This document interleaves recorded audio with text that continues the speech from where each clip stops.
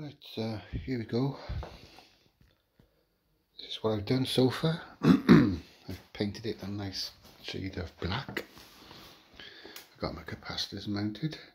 That's a safety gap for the capacitors. Also, you can discharge it if you want to work on it. Obviously it's not wired up yet. My control doodah is fitted.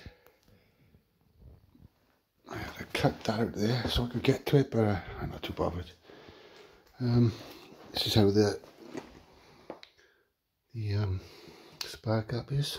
I don't even see it coming on this side. There we go. Like that.